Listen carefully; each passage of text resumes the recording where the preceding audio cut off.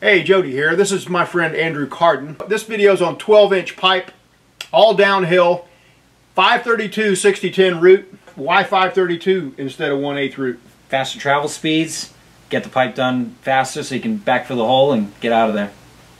Hot and fast. All right, let's do it.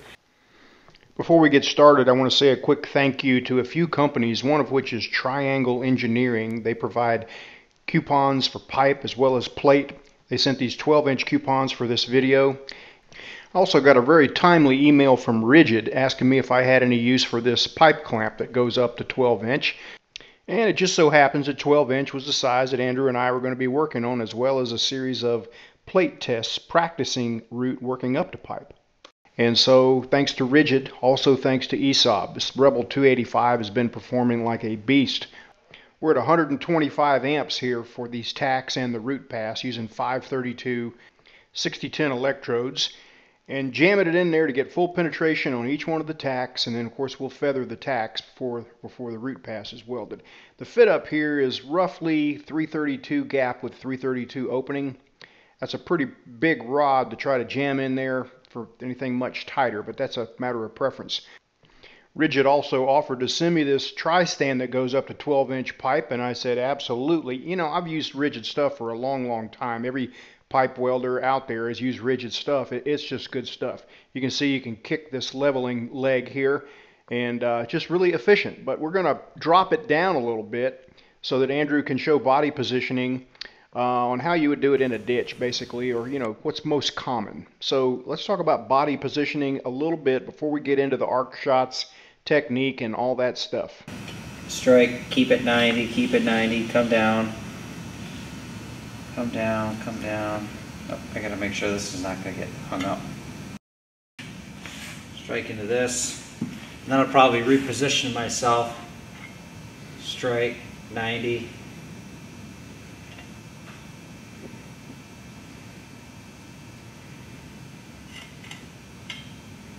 Okay. This shows the challenge of using a 532 rod on a route like this. It's a challenge to get it jammed in there tight enough to get full penetration and not have undercut on the toes on the inside. But that's the key. Keep it jammed in there, keep the right rod angle. Of course, you got to have your amperage right. We're using 125 amps here again. Here we go. Coming off that tack, you can hear it. You can hear it start blowing through the backside here. Keeping the arc nice and tight. Keeping the angle just about aimed toward the center of the pipe. So the keys are having the right amperage, the right pressure on the rod, and the right rod angle. And of course sound can kind of help you on this too. You know, you get used to a certain sound that you hear when the penetration is right and it's jammed in there nice and tight. And of course there's a feel to it. You know, you see guys on Instagram and on YouTube, Bob Moffitt, Hamar Aguilo, they'll flip the hood up, get a drink of Gatorade or water or something while they're doing this. You know, it's just, you don't see much light on the outside when the arc is like it should be. Now all tacks are feathered. In a minute we're coming up on a feathered tack. And you'll see the arc get a lot brighter right there. That's because the arc's not going on the inside of the pipe anymore. Now you're seeing it all. Andrew forgot his pipe wedge here, so he's having to open up the gap a little bit with a slitting wheel. And then here we go again. Lighten up on the tack, warming that tack up nice and good before we get to the end of it where we can plunge through. And then more of the same. You see his rod is pointing just about toward the center of the pipe, and you don't see a whole lot of light on this side. It's moving pretty quick too. At 532 is no joke. You know, that gets a root pass put in there pretty quickly. Now Andrew is doing what he showed before in body positioning, moving his body under because he's got to maintain line of sight where he can see what's going on. We can see the tip of that rod. Now he's at the bottom of a pipe like this. You're sort of looking at a little bit different perspective.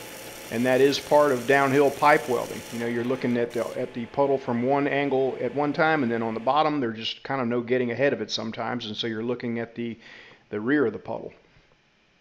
Well, that route's in there on that side. Some good reinforcement. Usually what will happen is on the hot pass, And subsequent passes, if you got some reinforcement like this, it'll push it through even further just from the shrinkage of the metal. I'm going to go over now a series of root pass practice that we did, because I believe that there's no point in getting on pipe until you can run a decent root on 3 different plates: vertical downhill, flat, and overhead.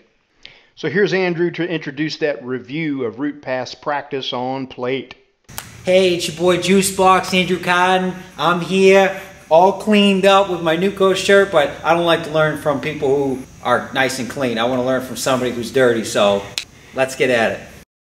The first plate is going to be downhill, and it's going to be done with a 1/8 rod, about roughly a 332 gap and a 332 rod. Straight up downhill. And this is to mock up the side of the pipe, you know, the 9 o'clock and the 3 o'clock positions.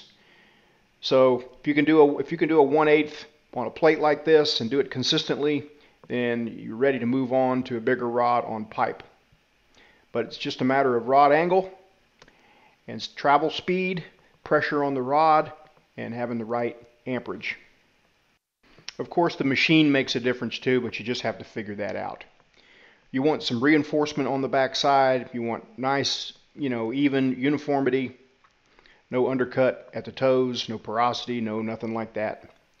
All right, overhead is another plate that's good to tackle next, again with a 1/8 rod.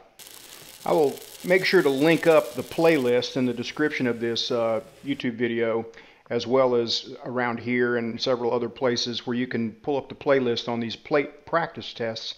I think it's just a really good plan to gear up for pipe using plate. All right, next we're doing a 45 downhill. Now we're jumping up to 532 rod. 126 amps, 532 rod. Again, the fit up is about the same. 332 gap, 332 land, 30-degree bevels. That does matter because if you're using, you know, if you're using different degree bevels, that changes up the land. You see he had to get back in the puddle there real quickly. You got to make quick adjustments like that. And here's me trying my hand at this, and I sucked up pretty hard, but Andrew was coaching me up pretty good. Changing my rod angle made a lot of difference. Once I started getting more of a straight-in rod angle, then the root started coming through a whole lot better for me. Thanks, Andrew. All right, again, you want your root to have some reinforcement here, but not too much. You want it to be uniform without any undercut at the toes. And once you can do these 3 plates, I think it's a good time to transition and start training on pipe.